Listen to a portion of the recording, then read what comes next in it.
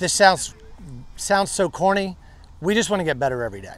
And I'm not trying to give the coach answer, but we get good workouts during the summer. We're able to install a lot of our offense and defense during summer with meetings and things like that. What we want to be able to do as we get into August, we want these guys to compete for starting spots because we feel like we have enough depth now within the program that there's competition in almost every position. So we want them competing for a spot. And then we just want them getting better every day. Our guys, you know, we've got a group here that has, when they were freshmen, some of them, we were winning a state championship. When they were sophomores, we were going undefeated.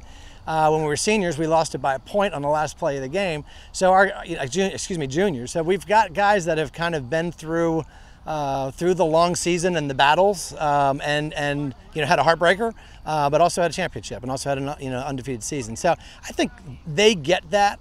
A lot of times there's not a whole lot of talk that coaches got to do in order to do that. Our guys are pretty good at being even-keeled and just coming in and trying to work. Looking at what we've been able to install, are the kids learning the install? Is it sticking? Are they paying attention? Are they playing hard? Are they finishing plays when they're tired, when it's hot? Are they up here? Are they up early? Are they here early? Are they engaged?